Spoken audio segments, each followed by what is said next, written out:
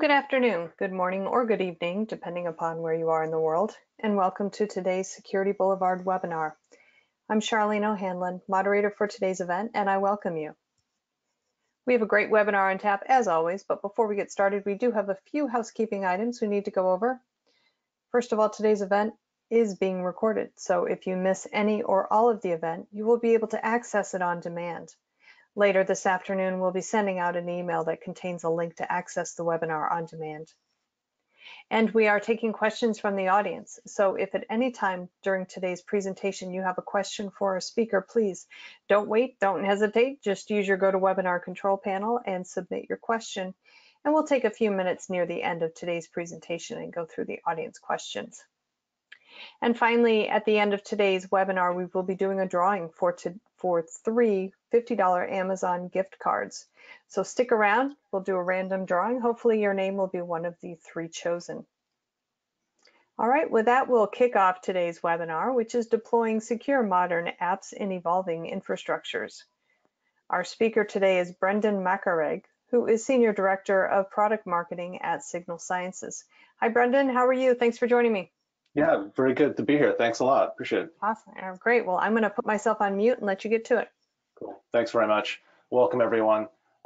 Today, I want to talk to you about a few things that have to do with a paper that we put out about 3 months ago. It's called Modern Applications and Architectures Demand a New Web Application Firewall. And what we did here is we basically surveyed how our customers are installing Signal Sciences, and we have a very flexible architecture, which I'll get to in a little bit. But basically just know that the high-level findings I'm sharing with you are from that paper. So if you want to get it, you can go to our website at signalsciences.com/resources and look for that. Again, it's called Modern Applications and Architectures Demand a New Web Application Firewall. But in this webinar, I'm going to talk to you about a few things. I'll introduce myself and then talk about something called what I refer to the constant in technology and software development. And then I'm also going to talk to you about securing modern architectures and the new development models, as well as a mix of modern infrastructures where applications are deployed. And what this is all going to lead up to is talking about what really, within that context, what makes for effective web defense. And I'm going to talk a bit about our approach to security, application security. So again, my name is Brendan Makareg. I head up product marketing here at Signal Sciences. I began my career as a technology journalist at PC Magazine back in the early 90s. And then I pivoted to product management, where I oversaw the development of web and mobile applications in various, mostly consumer-facing applications. And then I transitioned into product marketing, 7 of which I have had in security. So as prior, I was at CrowdStrike, where I supported the incident response team from a marketing standpoint. Then I was also at Symantec, where I launched both consumer and enterprise security products. So let's talk about the single constant. As in life, with technology and software development, change is constant, the delta. And there's just no better example of it than in software design, implementation, and deployment. We've seen in the last decade a proliferation of cloud and microservices and APIs. And what this means basically is that legacy web application firewalls were developed before all of this. And they're just struggling to keep up with this change. And something that we hear constantly from our customers is that, resource constraints are driving a lot of this change, but also, limited is a favorite word of CISOs, or they lack qualified staff, they lack time to devote to security, they lack funds, or they already have their funds allocated for other development, deployment, and security tools. And in some cases, they're just change adverse. So again, I'm going to talk about the 3 delta areas impacting application security: architecture, development, and infrastructure. And basically, I'm going to talk about how these changes in these 3 areas have necessitated a new approach to web application security. And namely that there needs to be a new breed of web application firewall. So again, we use data from Signal Sciences customers, and we see that one of the most important aspects of WAF is the ability to deploy it in a wide variety of architecture and infrastructure models. This provides not only the most reliable coverage, but actually also meets the needs of any organization delivering modern applications. So let's talk about modern architectures. Modern apps are decomposing down into APIs and microservices. On the left here, this is your typical legacy monolithic application where all the functions were, coexisting together very closely together. And what we've seen over the last decade is that on the right here, that this is your typical deployed distributed application. Here it's a ride sharing application, and you have all these different APIs that are basically being triggered when certain things need to happen. So if you want to talk about passenger management, the application needs to manage drivers out on the road. It needs to make a call to basically send a notification, etc. Whatever functions that the app needs to execute, it basically does them on the fly with these different APIs. And here we see that today's applications are very complex. They're layered. From left to right, basically the user's web request comes in and then it hits a CDN to cache, serve up the cache content. Behind the CDN is a WAF, and then you have load balancers, an API gateway, yet another load balancer, and then it basically goes either in terms of whether it's a monolithic app or a microservice-based application. We basically have to still secure all these, whether it's monolithic or a microservices-based application that perhaps has using Kubernetes or containers or service mesh like Istio. The challenge is still the same. You have attackers that are going to try to breach your applications, and whether it's a monolithic app or a microservices-based application, you still have to protect them. So let's talk about the needs for basically where the WAF lives and why that is. So usually the WAF used to be put at the top of an n-tier architecture, but there's some issues with that. Basically, you're relying on an inline architecture that's slow and inefficient. The WAF requires tuning as new applications are built or deployed, and you can't support multiple content delivery networks, and it basically becomes a choke point that's expensive to deploy and maintain. Let's talk about software development models for a few minutes. Some of this will be remedial, some of it won't be, but let's talk about how we've gone from waterfall. And in this stage, usually you put together a long list of requirements, you design the app, you fill out a Gantt chart and so on. But basically each phase of the development lifecycle is fed into a subsequent stage. So month by month, the work is cascaded down from the customer to design to the developers, and that's why it's called the waterfall method. It's basically a very regimented method. The hallmarks are pretty familiar though. Usually products can go over long, overdue, over budget, and it's generally not what the customer wanted in the first place, because by the time you release the final application, the market's changed. And then around 2001, there was a manifesto called the Agile Manifesto that came out, and this was basically in response to waterfall and knowing what the weaknesses were of that methodology. Since then, Agile has rippled across the industry, and it's been a huge success. It's impacted almost every software development organization on the planet because it promises faster development cycles and cycles that are measured in days rather than months or years, which is commonly experienced in waterfall shops. Agile's only disadvantage is that it was mostly used by developers and left out the operations teams. And then finally, now we have the rise of DevOps, which is basically because cloud computing adoption has been on the rise, and infrastructure as code became a mainstream idea. So with the combination of those two, Agile moved into new territory. And basically you joined two disparate groups, development and operations, and that meant that applications and services could be delivered together. And this created an innovation and feedback loop across the entire system. So instead of being able to just make changes to the app in days, DevOps ushered in the ability to deploy the entire system. That is the application and infrastructure multiple times a day. And this created the agility and the velocity that businesses craved so they could innovate and stay ahead of the competition. But with the evolution of software development practices, we have to change how we implement the defense of those applications. So let's turn to infrastructures. Now the question that comes up is, where is my app running? It's a significantly harder question to answer these days than just a few decades ago. The long answer is you've got your app running in a mix of modern, a heterogeneous mix of hardware, cloud, and containers. And also the question asks us to consider just one application, but there's multiple, obviously, in many organizations. And if we expand that to an entire web domain or property, the more likely answer is the more of a heterogeneous mix of hardware, cloud, and containers you have, the more distributed your application footprint. So, the short version of this answer is, well, it's complicated. Because as we've seen a proliferation of infrastructure, of different languages, of different means by which to rapidly release code, to different infrastructure, it gets complicated pretty quickly. Signal Sciences customers range from some of the largest websites on the planet to healthcare startups, to media and large enterprises and more. And we see that across these different verticals, we looked at how our customers were using various infrastructure. And basically, what, as the chart shows here, Amazon is pretty dominant. That's no surprise. They were one of their, I believe they came out in 2006 as AWS was their first cloud-based service that was available to folks. And we've seen that other cloud platform providers, the usage heavily skews obviously towards AWS, but there are also others that are out there. Azure, Heroku, IBM, Google's cloud platform. But basically cloud adoption is just one measure of infrastructure. The way that customers deploy our solution within that infrastructure is another lens to view application security through.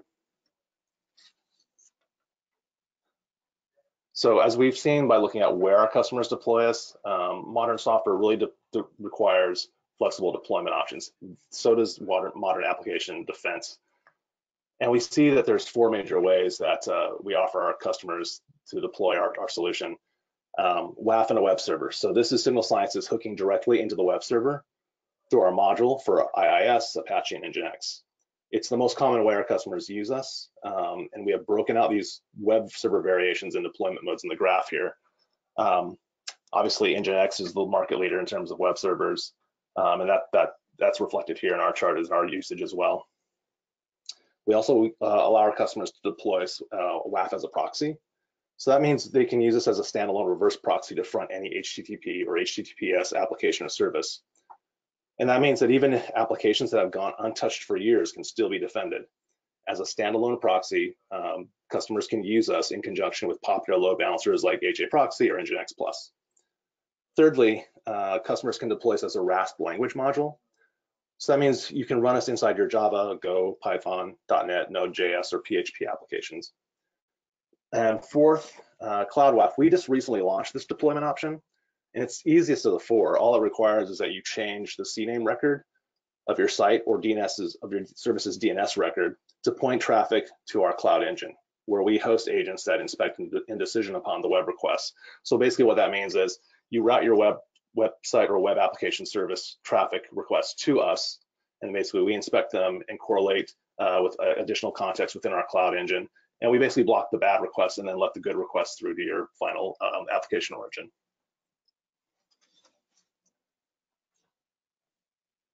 You'll notice though, one last thing on this last slide, you'll notice that we have a category called containers, serverless, and others.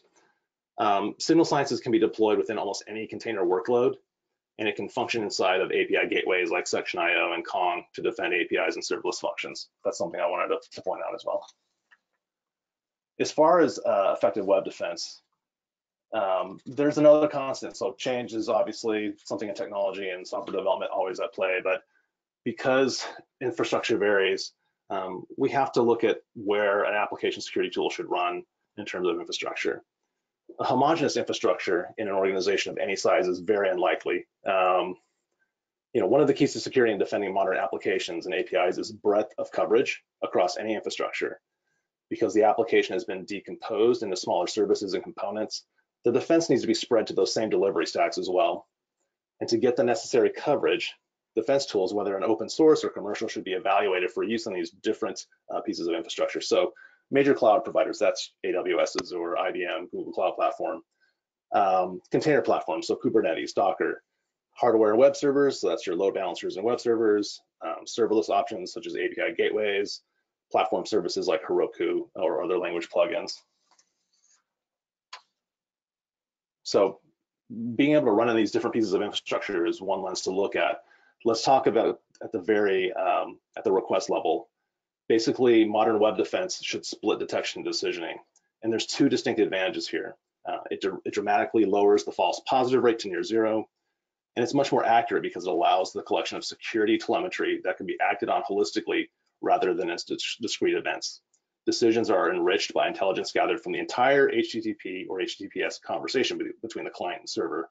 And I'm going to get into this a little bit more on how we examine web requests. And then secondly, splitting up detection and decisioning eliminates the tuning period or the learning mode. So the end result is basically that security can keep pace with any software development cadence that the business requires. So if you keep releasing faster and faster, this methodology of inspecting and dividing up detection and decisioning on web requests still applies. So with Signal Sciences, knowing all of this, it really goes back to the root of our founding. Our founders met at Etsy, where they ran product management, security, and operations. And back then, they basically were getting really frustrated with the current application security tools, which basically means legacy WAF appliances. They could see that the need to drive code and stay ahead in the marketplace was running up against security concerns. The current legacy WAF appliances were basically black boxes to them because they could see that requests were getting blocked, but they didn't have the context on why. So they developed Signal Sciences from the ground up to increase security, maintain site reliability, and without sacrificing speed or scale. And they also wanted to basically make everyone in the organization a security stakeholder, from engineering to security and operations. Let's go up a level though to what's out there in the threat landscape. We've talked about changing development software models, the mix of infrastructure that applications are deployed to, the different architecture design for applications, and how apps have gone from being monolithic to dispersed or decomposed service-based applications. But in terms of the threat landscape, web app attacks are still the #1 source of data breaches. And the incumbent web legacy WAFs are not solving that problem. And again, for the third time this year, if you look at something like the Verizon data breach incident report, basically web apps are still the #1 threat vector that attackers are using to breach organizations. And meanwhile, the data center security budgets are not getting any bigger. So there's a saying that we have here at Signal Sciences: we like to make security visible. As the image here points to, OWASP injection attacks, such as SQL injection, that's just the tip of the iceberg. We know that the real world attackers are persistent. They're going to utilize multiple tactics when they try to perpetrate attacks like account takeovers. That's when dumps of credentials are found by attackers and basically sold on dark web, and basically brute force. They're using a brute force method to break into accounts. Direct object reference is occurring when a developer exposes a reference to an internal implementation object, such as a file, a directory, or a database key, and without an access control check or other protection, the attacker can manipulate those references to access unauthorized data. Or they may do feature abuse. That's basically when the attacker tries to manipulate the logic flow in your application to gain an advantage. And all these real world problems, the legacy WAFs we're basically looking at this through the same technology. It's really old, it's 15 years old plus. Regex, pattern-based matching, just trying to look for a pattern match is not gonna take care of these real world problems.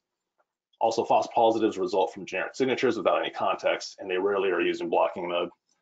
If you compare that to Signal Sciences customers, they use this 95% of the time in production, in full blocking.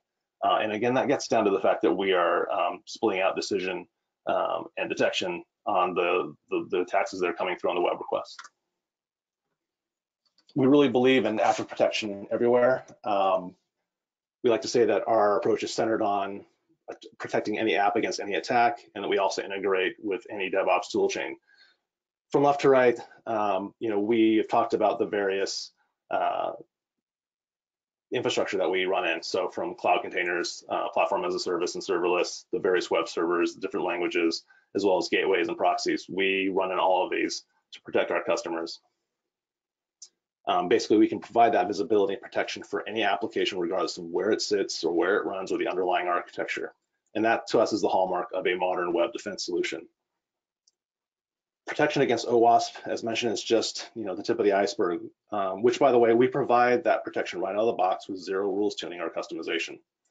Compare that to a legacy WAF appliance, where you have to do develop new rules and then to test those rules in production to make sure that they're not impacting your application performance. You get none of that with us. The real value that our customers express to us is our ability to provide business logic protection. So this is basically fighting application level denial of service, brute force attacks, account takeovers, and API misuse and abuse. Those are just some examples.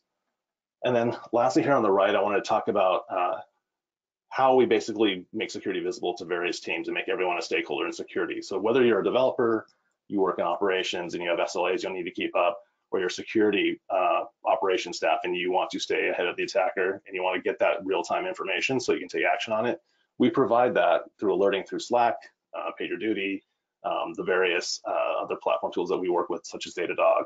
We work with Splunk as well as a SIEM, so to speak.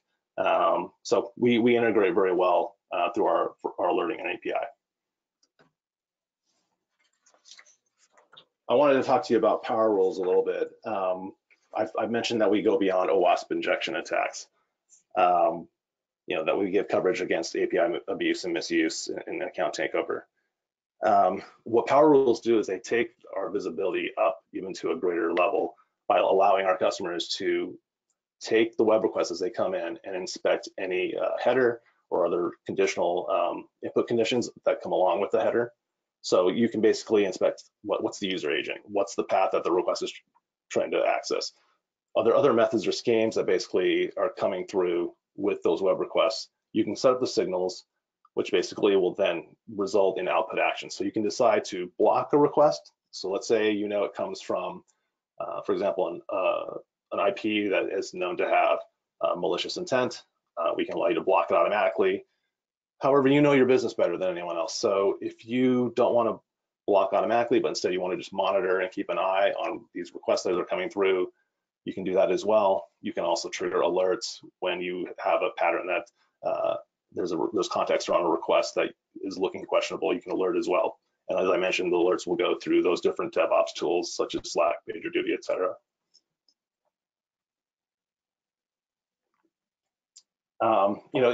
Some of this is academic. The real, pedal hits the metal when our customers talk for us. And I would really encourage you to go to Gartner Peer Insights and see what our customers say. Just so you know, these quotes come from unsolicited reviews. The folks, basically, our customers say, they speak to our efficacy, they speak to our customer focus centric mindset. And I'd encourage you to go to Gartner Peer Insights and see what they have to say about Signal Sciences Next Gen WAF. So with that, I wanted to open it up to questions to see if we had any come through here. Let's see. Yeah, now would be the time, guys. If you have a question for Brendan, please go ahead and use your GoToWebinar control panel and submit your questions. I do have a couple to start us out here, Brendan. So why don't I go ahead and start with that? Okay, here's one. My organization wants to adopt DevOps to release code faster. Are there resources you can recommend to get started? Sure. So there's a book called the DevOps Handbook, which is pretty indispensable as a guide for understanding DevOps concepts and practices. One of the main authors of that book is Jin Kim, who many consider one of the primary DevOps experts. He's one of the main authors. And what he and the authors in that book really speak to is how you can set up and replicate processes that integrate product management, development, QA, your IT operations and information security staff, so you can increase the velocity of code releases while still ensuring quality and security. And there's many good thought pieces in that book, as well as practical guidance on how to set up DevOps practices. So I'd recommend that as a starting point. You can always go on to devops.com too. That's that a great resource. The people that are helping us here are great resources as well, of course. All right, cool. All right. Okay, here's a question. We have legacy apps that we would like to protect against abuse. How can Signal Sciences be deployed to do that? So, as I mentioned, there's 4 main options to deploy our solution, and I think there's 2 options here. First is you can run us in reverse proxy mode to inspect those web requests before it hits the legacy app. The other is our new Cloud WAF deployment option. And just again, a primer on that is what's involved there is a DNS change to reroute the web request traffic. So instead of going to your app origin directly, it comes to Signal Sciences Cloud Engine, where we have a hosted agent that will inspect and decision upon the request. And basically, again, we use our contextual signals to either automatically block. And again, just because the customer is using Cloud WAF, they still have all the other features that we offer our other customers in our other deployment models. So you're getting all the actionable insights. You're getting a centralized overview of your applications and APIs, the requests that are going against them. We give you all the KPIs as well as the alerting so that your team will be alerted. It's the same feature set and the same feature parity as our other deployment options. It's just much easier and quicker to do because it's just a DNS change. There's no software installation involved. Whereas our other options, depending on what the customer's requirements are, and how they deploy their applications, they can either use both our agent module or just the agent. It really depends on the customer's requirements, but those are the two deployment modes I would recommend for protecting legacy applications. All right, great. Yeah, just a reminder, guys, if you have a question, go ahead and use that GoToWebinar control panel. Here's another question for you. Can Cloud WAF be deployed on premises? I want to say yes, because if your goal is basically to inspect web traffic before it hits your application origin, that's a valid way to do it. Basically, our other deployment options would be considered probably the most prevalent on-prem. So you want to have the agent run alongside your application code, or you want to install the module on a web server, whether it be Nginx, IIS, Apache. So I see it's Alan who's asking that question. So Alan, I think the answer there is, you'd have to take a look at how your application's deployed. And if your goal is just to inspect all the traffic before it reaches the application origin, you can use Cloud WAF definitely to do that. Excellent. Okay. Next question here. Let's see. Most of my clients deploy WAF like F5 ASM and integrate it with a SOC offering like SecureWorks' threat protection appliances.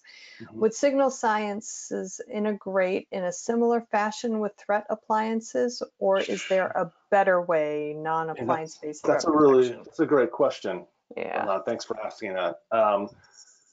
And I get what he's getting at there. So if I'm interpreting this right, I know SecureWorks fairly well, but I may not know the actual appliance he's referring to. But I'll say this: we're API first. We have an API that if you want to integrate with a SIEM, such as if you use Splunk as a SIEM, for example, and you want to pull the threat telemetry into that to basically query through or develop other KPIs, you can do that. We also recently announced an integration with Cisco Threat Response, which is a SOAR, or Security Orchestration Automation response platform, where basically you get a single pane view into all the threat telemetry that your different security tools are feeding in through an API into Cisco Threat Response. Likewise with Signal Sciences, because we're API first, you can pull in the indicators of compromise into Cisco Threat Response and get that very granular but yet very quick view into what's happening at the application layer. So I would, if SecureWorks, and I'm not as familiar with it as I am with other SIEMs, if they have an API integration available, I would like to say that our indicators can also be fed in to that threat protection appliance or platform. So that's one way to look at it, Anand, if you want to dive in. And we do, by the way, on our website, there's a data sheet that talks about our integrations. There's also an API specific data sheet that we have as well. You can access to see if this would be a good solution for you. Excellent. Okay. All right. Great. Next question here. Your customers seem to overall install you most using a web server module. What is that? So I think this has to do with the fact that web servers like Nginx, IIS and Apache, I mean, they were obviously been around since the inception of the web, so to speak. And they're the most common means to serve up web content. And that's reflected in our stats in terms of where our customers run us on, in terms of the web servers that are used and where our modules installed. But as we see the rise of serverless and containers, clearly they're on the rise. They have efficiencies for making applications faster, higher performance. If you look at something like Envoy, which is a service mesh proxy, which basically takes away a lot of the dependence on the network in terms of network requests. It lets the app do what it needs to do while not being concerned with other low-level functions. That's going to those types of technologies are going to continue to rise up. And we're, as I said in my presentation earlier, change the delta. As in life, technology keeps changing. We're going to expect change as we go forward. And that was one of the main points I wanted to make early up front. And as we look at how customers design their apps and the requirements in terms of where they need to deploy their various services, that's going to dictate where Signal Sciences protects their apps and microservices. We were designed to be future ready and forward looking in that respect, and that our founders realized that we have to run basically and protect the applications and the microservices wherever they may run. And that dual module agent architecture that that's patented and that we deploy takes that into account, basically. Okay, great. Plenty of time, guys. If you have a question for Brendan, please go ahead and use your GoToWebinar control panel. Our next question here, we already have a regex rules-based WAF installed. So we want to use it to its fullest potential. So do you have any recommendations with that? That's interesting. It's tough because you're going to find that as your team deploys new applications and new code to production, your team's going to have to, and they probably already are, they're writing new rules that will need to be written as new code is introduced into your production environment. And then those new rules are going to have to be tested to ensure that there's no adverse impact in production on your applications. And often by time, depending on the legacy WAF appliance, it's sometimes by app you have to do that, by the way. But net, the current rule set's going to get larger and larger as new rules are added.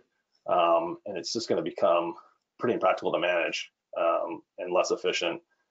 And legacy WAF appliances have to run in these learning modes because that's primarily why you have to test to make sure that the rules are adapting to new code as it's released to production. And that's just not a scalable, sustainable model, basically. Sure, you can throw another appliance on, but you definitely want to take an approach where that's scalable inherently from the get-go. And that's fundamentally what's different about Signal Sciences versus the legacy WAFs out there, is that, again, we were built to scale quickly as our customers' traffic scaled, and to scale across the application footprint. Again, wherever infrastructure, using whatever language, whatever web server, load balancer, wherever our customers deploy the applications, we will run there. And without rules tuning.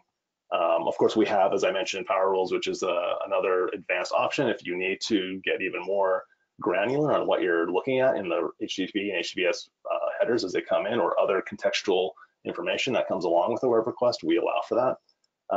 But it's just we have a very fundamentally different approach to web application firewall than our legacy competitors. It's going to be really tough for you to do that.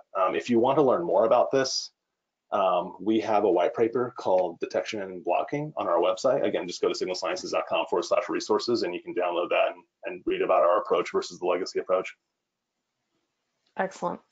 Okay, I have one more question here. So last call, guys, if you have a question, go ahead and get it in now. Let's see, here it is. I have no staff to dedicate to application security, but I am interested in an automated solution to monitor for attacks. What is the best course for me to go? So as I mentioned early on in the presentation, we hear from our customers that they're dealing with either limited staff or no staff for application security. They probably, no doubt, they have an IT staff in place. They have software development and engineering staff in place. And those folks have to take on the security, security function in those organizations. And what's good about Signal Sciences is that we really, again, was designed to make everyone in the organization, whether in security or development or operations, everyone can be a security stakeholder because we up-level the would-be attack information through our dashboards and through our alerting through tools like Slack and PagerDuty. And most likely those are already tools that your team's using in terms of development or just in-house communication.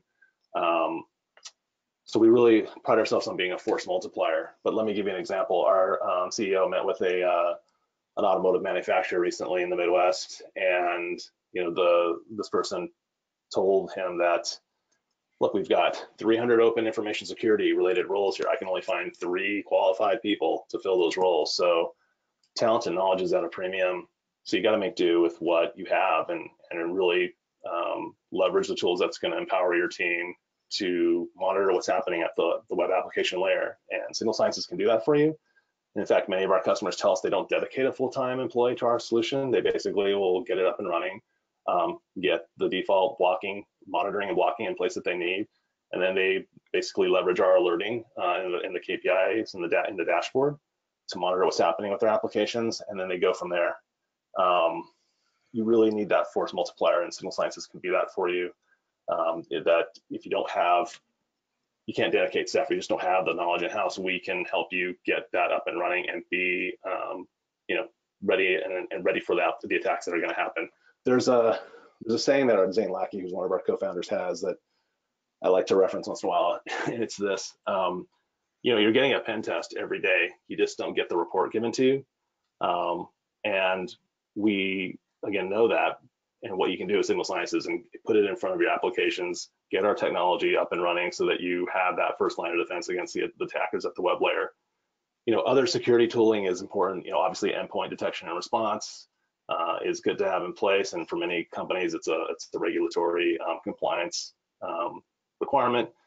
But the attackers know that the endpoint protection is there, so they're starting at the network layer, layer 3 and 4, and they're going up to layer 7 at the application layer, and often just bypassing, the endpoint. They want to go directly to wherever the web app is hosted, and they go after the application to breach an organization. So if you get an application security solution like Signal Sciences in place, you're going to step ahead of the game, and you're going to stay ahead of the attackers. So I'll leave it at that. But don't think that because you don't have security staff that you can't leverage a tool like Signal Sciences. You definitely can. We have many mid-market customers who do just that. Excellent. Okay, great. So while we're waiting to see if we get any more audience questions, and I know that I promised the drawing for 3 $50 Amazon gift cards, so I'm going to go ahead and do that, see if we get any more audience questions in, and then if we don't, we'll go ahead and close it out, give everybody a couple minutes back in their day. So without further ado, the drawing for the 3 $50 Amazon gift cards, our first winner is Kevin Scanian. Congratulations, Kevin. Second winner is Troy Elson. Troy, congratulations. And our final winner is Alan Demon. Congratulations, Alan. And that was a great question you asked earlier also, Alan, so thanks for that as well. Okay, it looks like we have not gotten any more questions in from the audience, so we'll go ahead and close out the question and answer period. I do want to remind the audience that today's event has been recorded, so if you missed any or all of the webinar, you will be able to access it on demand. We are going to be sending out an email post-event that includes a link to access the webinar on demand. It's also going to be on the Security Boulevard website, so you can always go there. Just go to securityboulevard.com/webinars and look in the on-demand section, and it should be right there waiting for you. Brendan, thanks for giving such a great presentation. Really appreciate it. Okay, thanks very much. Everyone have a good day. Yeah, I want to thank the audience for joining us today. This is Charlene O'Hanlon, and I'm signing off. Have a great day, everybody.